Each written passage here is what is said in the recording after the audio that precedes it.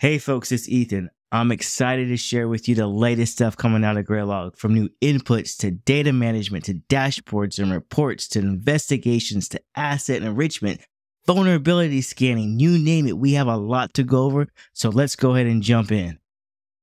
What to do with all the data coming in. Filter and route non-critical data to a friendly budget warehouse while still sending specific data back to an active index, and or simply send data to a third-party destination using data routing. Extend your asset inventory by adding Nessus and Microsoft Defender vulnerability scanners to help calculate risk scores and reports. Illuminate parser bundles for Graylog open users? Yeah, you heard me right.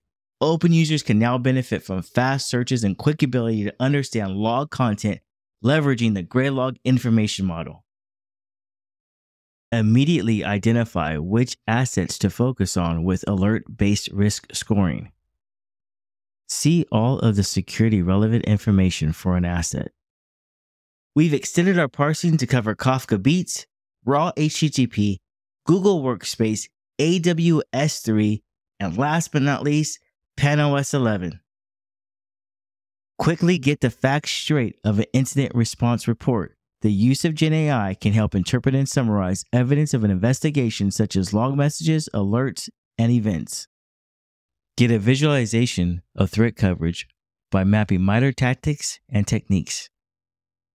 Easy to understand time-based visualization of an incident, allowing analysts to see gaps, inconsistencies, and a root cause in one view. Well, folks, like I said, we had a lot to cover. That was fun. So, if you enjoyed that, make sure you smash the like button and hit subscribe. For more Graylog 6.1 content, make sure to follow the playlist.